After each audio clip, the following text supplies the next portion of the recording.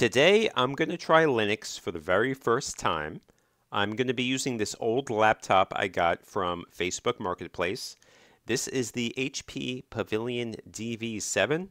It's got an AMD A8 4500M quad-core processor, has 6 gigs of RAM, and Radeon HD 7640G graphics. So this is a really old laptop. It came with Windows 7, which shows you just how old this thing is. I did install Windows 10 on it. It did okay. Now, I've heard Linux is a great way to breathe new life into an old laptop or computer. So today, I'm going to try installing Linux Mint on this thing. I'm a complete knob when it comes to Linux, so let's see how this goes. Okay, first thing I got to do is head to the Linux Mint website, and there I'm going to find the download section to download the ISO. And then from there, I'm going to flash that ISO to a USB flash drive. So here's the Linux Mint website. You can scroll around and get more information if you like. So here's the download section. Now right here I can download the latest version right there. Or I can go to where it says all versions, and there's a couple of different versions of Linux Mint. There's Cinnamon, there's Mate, and then there's XFCE. So I'm going to download Cinnamon, which is basically the main version, I believe, of Linux Mint. But XFCE is basically the for really low-end hardware. And you'll see there is an installation guide that they have here, which is really nice, easy to follow, easy to understand, and you can just read through it. And this section that says choose the right edition gives you a little bit more detail about the 3 different versions of Linux Mint that you can install. Okay, so I'm going to go ahead and download the latest version of Linux Mint Cinnamon Edition.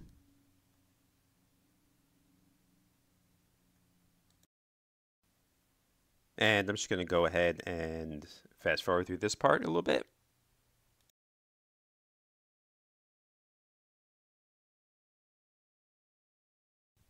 And now that the download is complete, I'm going to stick this USB flash drive into my main PC and then use the program to flash the ISO to this USB flash drive. And the program I'm going to be using here is Balena Etcher. Really simple to set up. And now here I just select the target, which is going to be that USB drive right here, the SanDisk one. And I'm going to hit select. And then hit flash. And let it do its thing.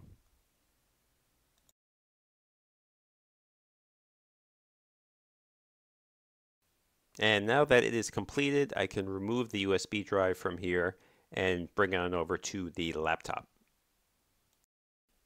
Okay, so the idea here is to be able to boot from the USB flash drive. However, I was having an issue where the laptop just simply wasn't recognizing the USB flash drive. So I don't know if I used the wrong type of USB flash drive or what, but this one just wasn't working out. And there you see it says no bootable device. Okay, so I went ahead and tried a different USB flash drive and it did work. So I'm going to go ahead and get this up and running.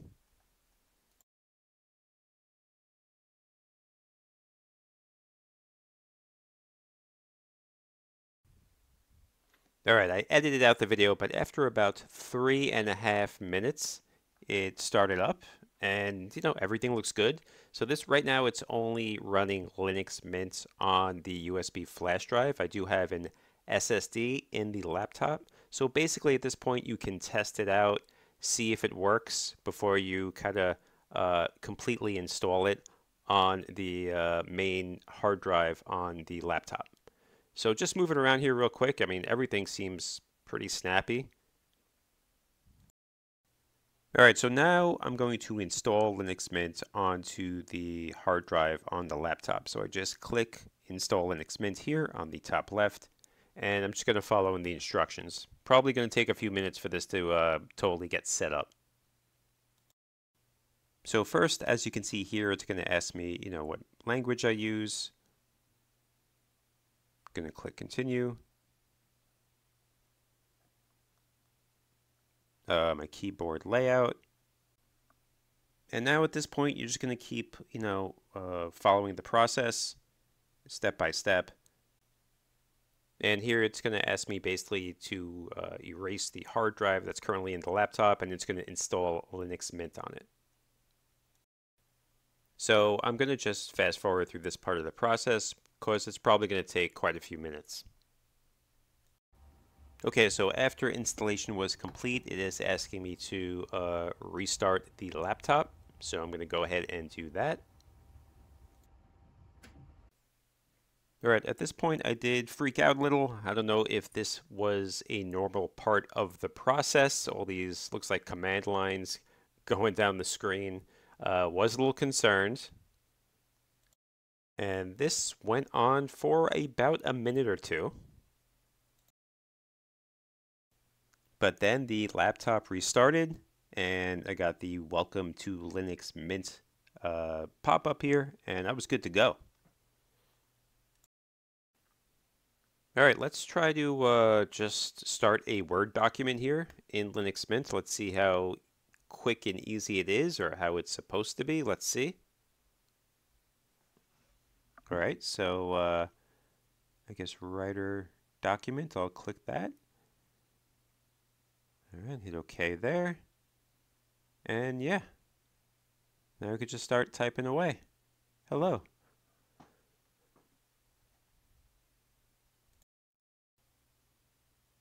And it works pretty well. And Linux Mint also has its own little kind of like app store here. I'm going to download the VLC media player here. And you can install a bunch of stuff, a lot of the same kind of programs you would find on a Windows laptop as well. And you see here I also have Steam, so I'm going to go ahead and install Steam on this, but really not going to use this for gaming. I just, based on previous tests, not really too powerful, this laptop, but it should be good for, everyday use like email, YouTube, watching, web browsing, stuff like that. And we also have RetroArch here, which is pretty cool. So I'll go ahead and install that as well. And we do have, just a simple file explorer here. So I gotta say, this is pretty snappy. Things are opening, pretty quickly. All right, now this has Firefox built in, so I'm just gonna go ahead and open this up, get this going, and we'll try to browse the web and also try some YouTube video watching. All right, no issues, just simply browsing the web. Let's try, try to open up a YouTube video here.